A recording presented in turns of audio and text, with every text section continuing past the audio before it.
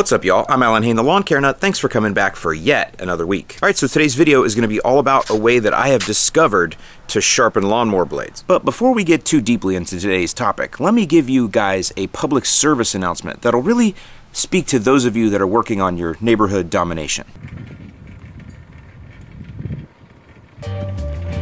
Now, I want you to pay very close attention when homes are for sale, because that's a potential yard that could be a current competitor that could get knocked out of the race depending who buys the house and if they're a lawn care nut or not. But on the flip side, it could be a lawn that currently doesn't compete with you, then a lawn care nut moves in. Now all of a sudden you've got an entirely new observation point that you need to pay attention to. Watch those houses for sale. Alright, so the reason I'm making this video is because ever since I moved here to a lawn that I've got this really thick St. Augustine, I've noticed that I really need to be a lot more vigilant with sharpening my mower blade in order to keep the cut nice and clean like I like. St. Augustine in general is tough to get a clean cut on just because it's kind of a more gnarly, kind of crunchy grass, and it's also got a much thicker blade. So what that means is if you have any type of lag in your mower, you don't have enough power, or in my case, you don't sharpen your blade often enough, it definitely can cause you problems.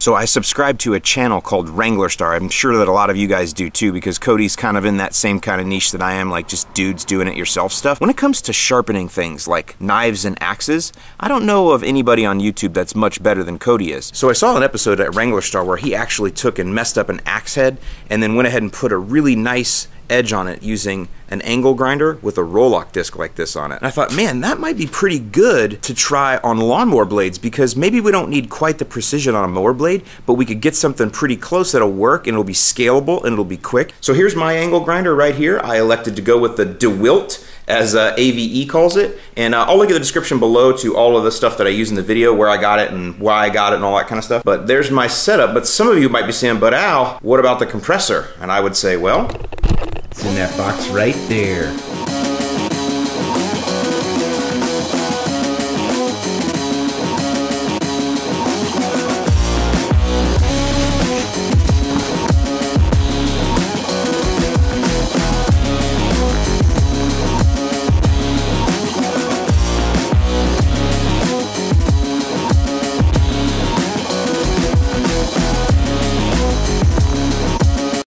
I will say these guys are not a sponsor, of course, but look at this packaging.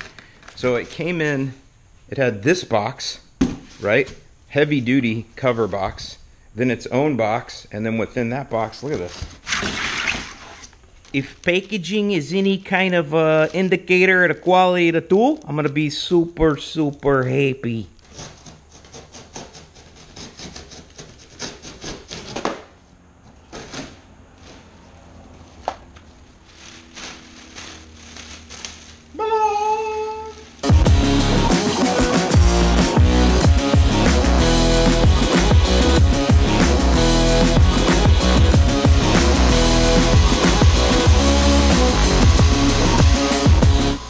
Probably can't tell because it's going to sound loud in here, but this really is quiet. That's one of the reasons I got this, is reviews online said it was super quiet.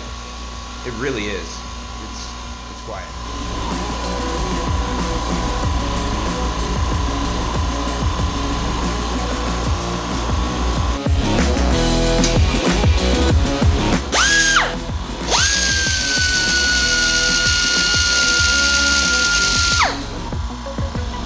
I'm gonna stop here for just a second. There must be some preservative or something that they use on equipment like this, because it's got what I call fire station smell. And those of you who have ever been to a fire station are like me. My dad was a fireman, and so we always knew what fire station smell was. Not only because my dad was a fireman and I went to his station a lot, but because when he would come home after a shift, he would always have fire station smell, or my mom would say, "You smell like the fire station." Anyway, just figured I'd point that out because it was just something that kind of jogged my mind that way. What is that makes that smell? Do you guys know?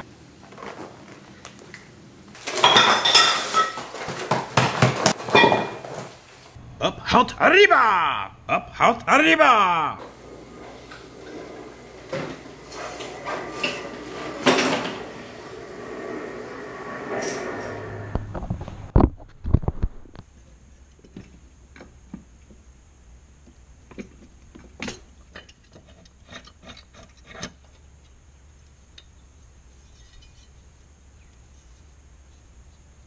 So I was using that towel to cover up the mower for reasons I'll explain later. But anyway, that's got marking glue on it from when I used it a couple weeks ago, and it's not even dry. Look, I must have touched it and I got it all over my hands again.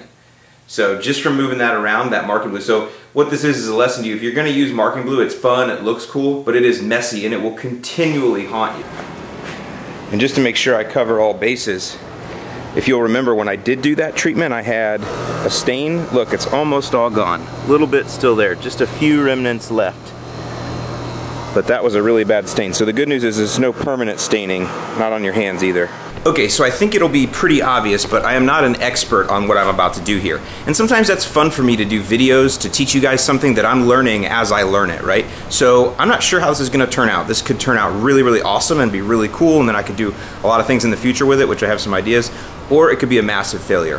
But either way, make sure that you cover up. I'm gonna cover up my face and my eyes. I'm gonna be as safe as I can here. I don't have a proper workbench yet, which means I don't have a proper vise. So I'm gonna have to do this on a brick with my foot. All right, so I tried to act like I was being safety here. I put on my steel-toed shoes and some chaps, wore face protection for a little while, did wear eye protection, but you know, the whole thing. You guys be safe. So this first blade that I'm doing here, this blade is unsalvageable. It's just nasty. It's just a horrible blade anyway. I used it to cut the lawn out front so you could see the nastiness, and then brought it in. This is my practice blade, and boy did I tear it up. I started with the more coarse pads, and those are too harsh. Ended up just completely rounding this thing over. It looks nice and pretty and shined up though, but once you get to the blue pad, which for me, again, everything will be linked in the description below, but for me the blue pad is the least coarse, I guess would be the way to say it, or the finest. That's when I could really start understanding how this thing works. And I went ahead and got my better blade out, and I was able to put a nice edge on it using that blue pad. And I do sharpen both sides. I don't know if that's right or wrong. That's just how I like to do it. And you can see here that I was able to cut some paper, albeit muscling it through. But here's what I'll say is I know I'll get better and better as I keep practicing at this, but for this quick little tutorial here, I'm really happy with the results that I got, and I am going to use this as a way to sharpen my blade now. Oh yeah, it cuts paper for sure. No doubt. So I'm no expert, and I'm not sure if maybe I should clean up these hasps here, but it's still sharp for a mower blade. I mean, I can feel it. It's definitely got a good edge to it. I definitely like this as an alternative, and to be honest with you, it's a lot of fun.